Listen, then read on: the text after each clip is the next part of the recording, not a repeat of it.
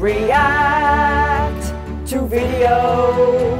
We'll say just what we see.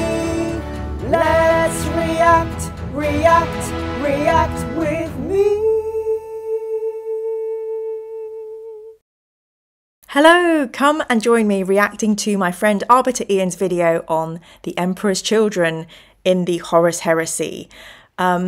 Ian and I are reading the Horus Heresy, and he teased me for wearing my purple Wonka's hoodie, saying that I was a fan of the Emperor's Children.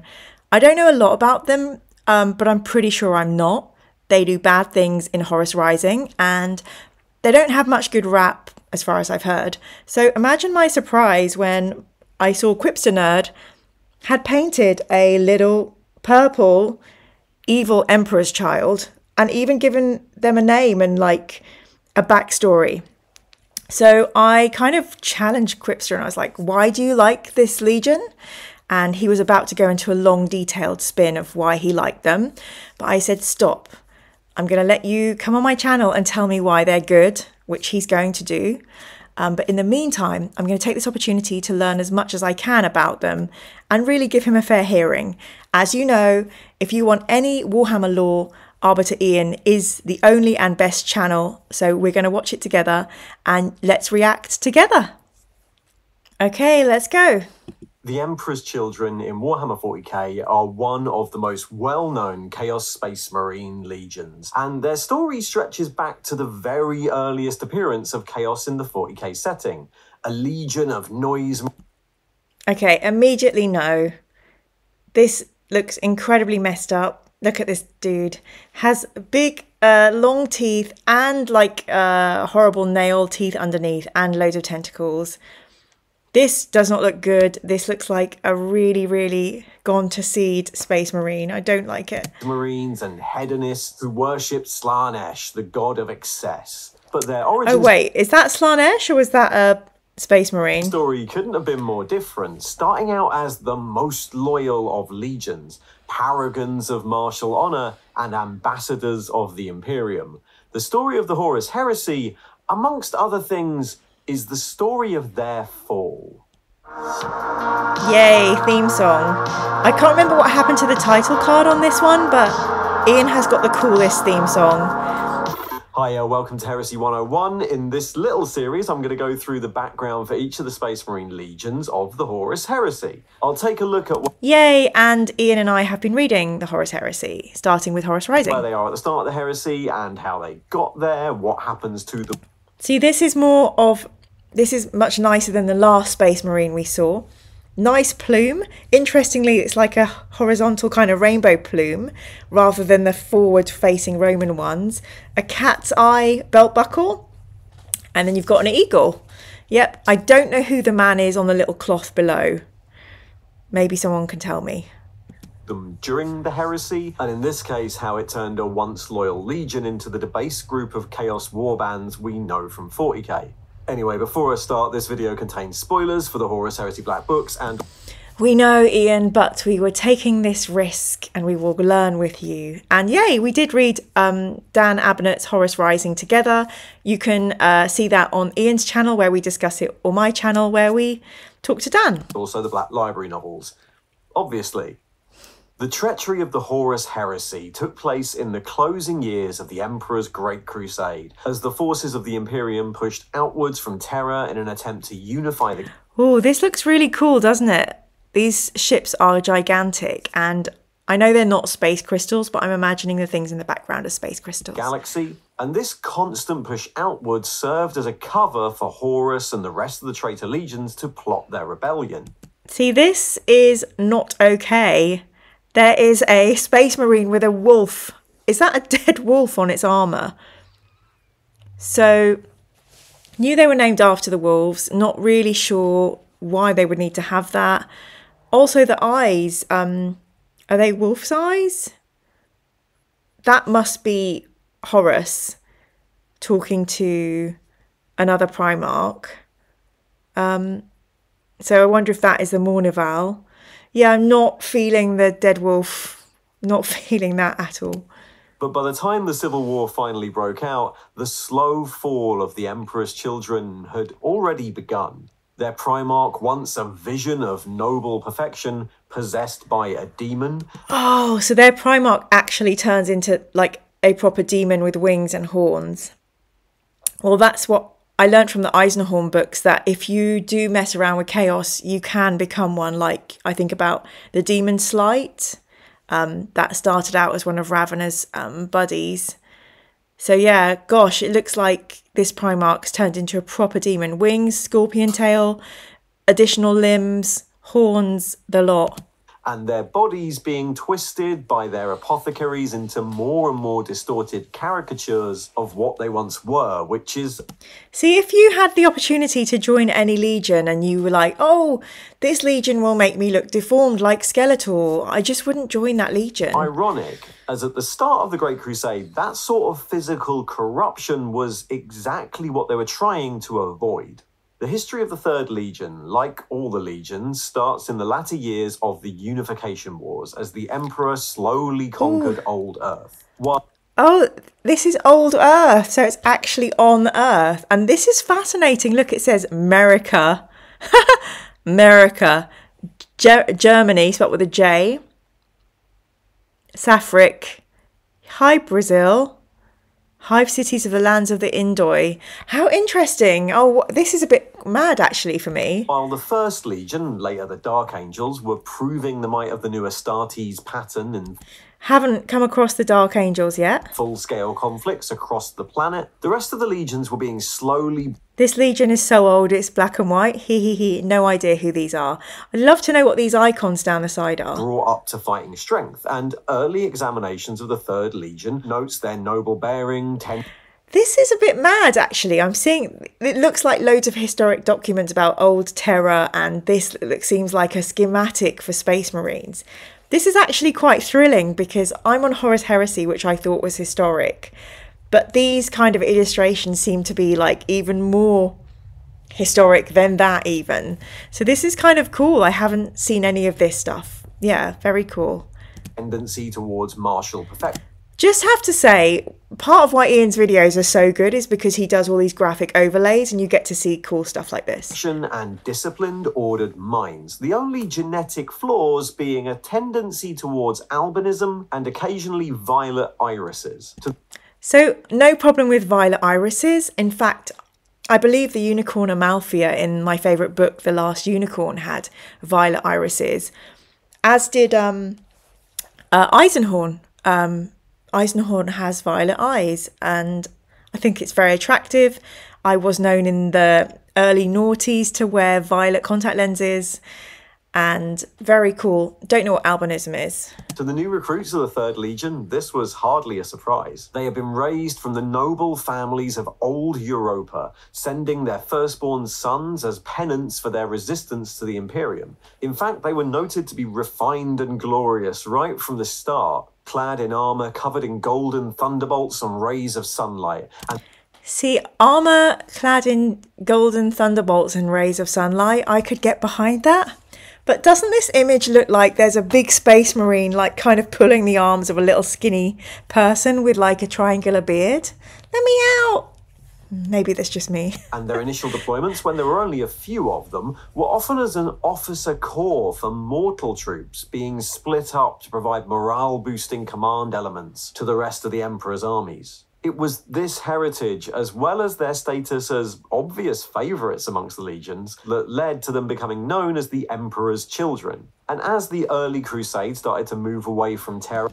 Okay, so if you're the Emperor's favourites, you get called the Emperor's Children. I did feel like in Horus Heresy they were saying that Horus was the favourite son. But maybe that's in dispute, or maybe this is different timelines. That reputation was cemented. It was their dogged defence of the Emperor, alongside the Custodes on Proxima, that led to them being honoured with the right to wear this, the Palatine Aquila, that's the one with the pointy up wings, on their armour.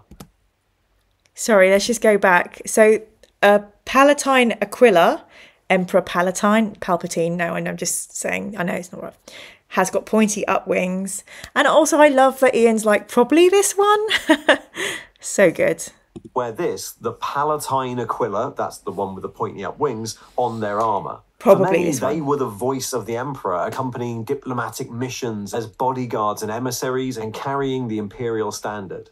But before the crusade really got underway, disaster struck. During the genesis of the Astartes project, the Primarchs, the generals and genetic templates of the legions, had been scattered across the galaxy. Without the Primarchs around, the gene seed used to create each space marine.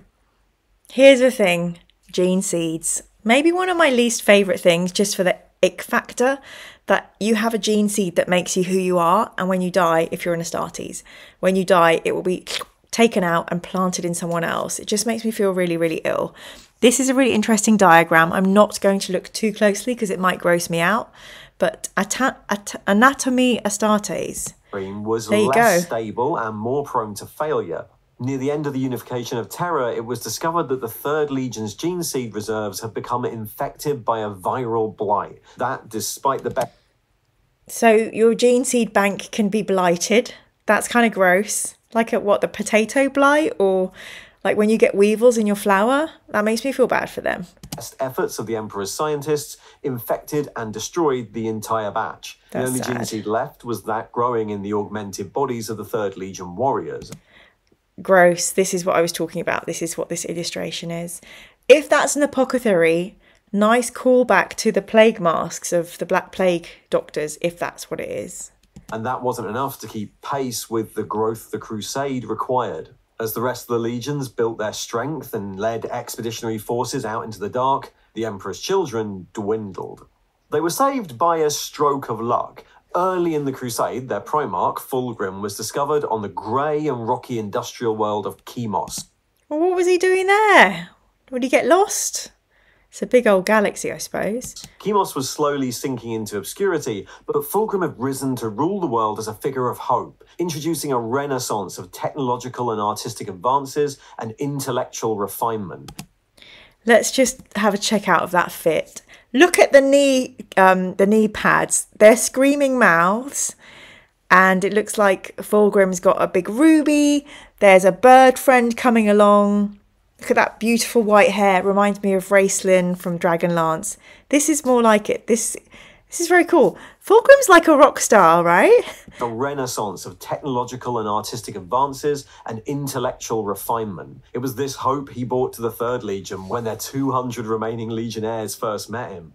Kneeling, he promised them a new start, telling them of their destiny and to shake off the misfortunes of the past. The 3rd Legion were officially renamed the Emperor's Children. See, here we've got the head feathers facing forward again. And the Emperor's Children, I think that's a good name. If, again, I don't know, is that the Emperor on the little tea towel around the waist? Not sure. But yeah, interesting, like the skulls, you can see they have little skull features.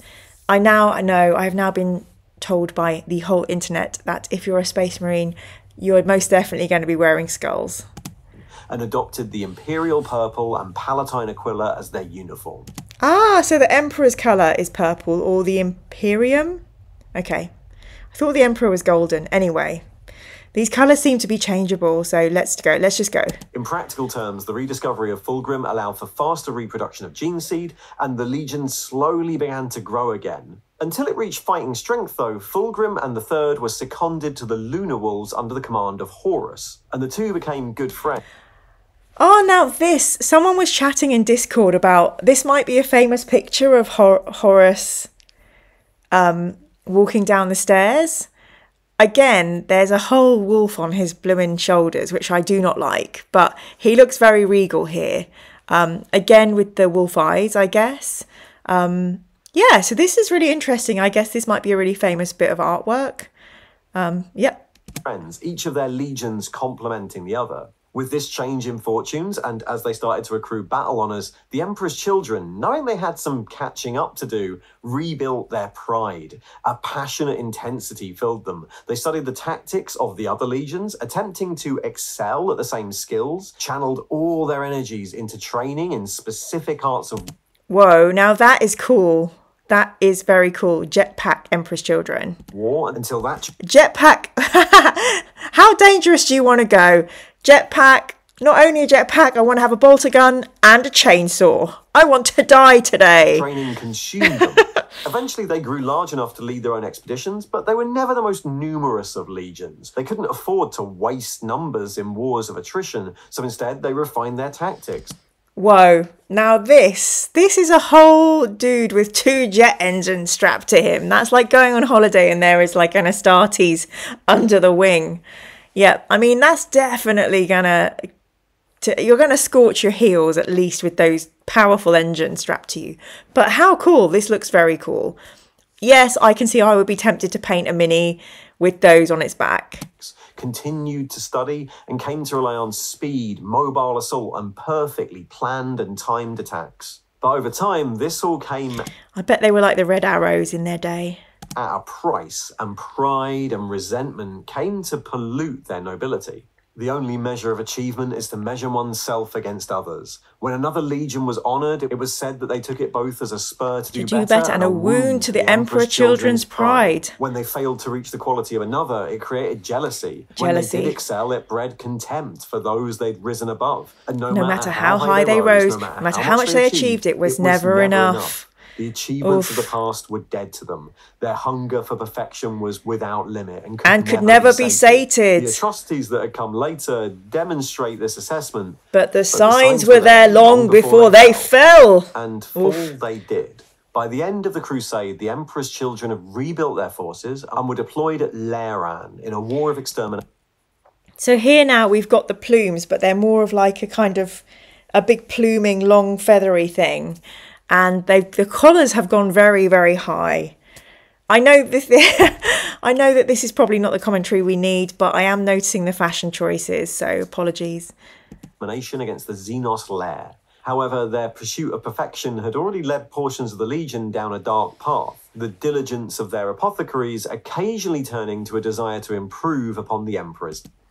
So the apothecaries are coming along, trying to fix people and thinking, I could do a better job than the Emperor. I'm going to have a fiddle with the DNA. Okay, that sounds terrible. Also, this is really interesting. So this must be an apothecary, a medical space marine. And it's really interesting to see that their signal, you can see on their shoulder, they have the medical sign that we're used to in our universe, the snakes and then the feathers at the top. But of course, because it's Warhammer, there is a skull at the top. Love it. Love it. Also, wonder what this little tassel is off the belt. Template, a practice that increased throughout the early stages of Horus's war against the war singers of Istvan.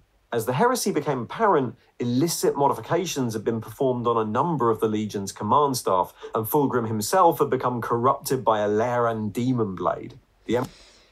Note to anyone scavenging in the 40k universe, probably best if you find any type of weapon that seems to be really good, don't pick it up. There will be a demon in it. Emperor's children's fall to chaos started well before the rest of the heresy.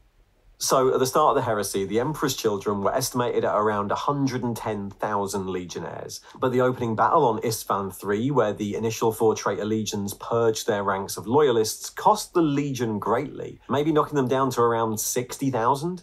These were ordered extremely precisely according to the tenets of the Principia Bellicosa, with each legionnaire aware of exactly where he stood in the hierarchy of the legion. And while these clear lines of command were useful when executing the Third's famously precise and complex battle plans, they could also lock officers and troopers into their allotted roles, creating almost a noble class within the legion. So it was a bit like upstairs, downstairs, Downton's Abbey in the Emperor's Children. And yeah, that would be really awful. Even if there were only 60,000 troops, if you were in the lowest rung of those troops, talk about grimdark. Each squad was expected to excel in one specific area of warfare. And though the Legion contained every sort of formation commonly used by... Okay, so this looks like a tank, but the conveyor belt goes all the way around. The top, even the top, which looks really cool, but imagine if you were going through a lot of mud. That would be so messy. You'd literally get mud everywhere. It would probably block your guns, the mud. By the Astartes, some weapons and tactics were valued more highly than others. The Emperor's children valued speed and skill above all else. And so okay, come on now. That is cool. That's cool. Do they all get those? They're like kind of like motorbikes in space, speed bikes, like Star Wars speed races. I'll stop talking and just listen. Some land speeders were common, as were command Land speeders. staff versed in logistics and planning. The specializations expected of every squad led to some unique and feared units, such as the Sun Killers, las cannon-equipped heavy weapon squads, or the Palatine Blades that formed out of the Legion's tradition of honor duels. In fact, dueling was a huge deal for the Emperor's children, as was skill with the blade. That's interesting they talk about dueling, because wasn't there a Space Marine from the Emperor's Children in Horus Heresy? On the Spider Planet, he went mad for sword fighting. I can't remember his name. That's annoying. But anyway, yeah, one of the Emperor's Children basically began to fight all these arachnid Xenos using a sword instead of his blaster. And that kind of makes sense if this Legion love a duel. Blade in general, and the taking of blades as trophies from defeated enemies was encouraged. As the heresy ground on, this rigid perfection started to fracture. The Emperor's children were one of the legions dug in at Istvan V, where the possessed Fulgrim killed his brother and friend, Ferrus Manus of the Iron Hands. Ferrus Manus of the Iron Hands. I don't know who the Iron Hands are, but Ferrus Manus. That's a good name. Ferrus as in iron. I 100% bet you that's why he's called Ferrus. The Emperor's children started to lose cohesion as their legionnaires gave in to their own desires. As the Legion fell to Slanesh, its warriors turned into glory seekers or fell to... Sorry, did you just see how gross this is? There is a hand just with the end blasted off. What in the RoboCop is this? And what are they doing with that banner? Are they tearing it down? Anyway. The Legion fell to Slanesh, its warriors turned into glory seekers or fell to indiscriminate excess as part of cults like the Cacophony, the precursors... Oh, this is interesting. So the notes here say remembrances, renditions of anomalous Emperor's Children support units based upon various picked captures. That's so cool, because we're just reading about the remembrances. And it's, yeah, so this conceit is that it's a sketch drawing. And again, if you were in a unit where you could end up looking like this, wouldn't you just go and try and join a different unit? I don't know. I don't know if that's allowed. Probably not. So the Noise Marines. Some of the more organised... Noise Marines. I love that. Like, they've got ghetto blasters and heavy metal. Most parts of the Legion fought running battles against the White Scars, attempting to delay their journey to Terra, but Fulgrim himself, even having... Fulgrim, 100% rockstar. Look at that. Conquered his possession, quit the crusade for a while for a pilgrimage into the Eye of Terror, where he tricked his brother Pertur. He went into the Eye of Terror. So the Eye of Terror, I believe, is that huge kind of rip in the sky.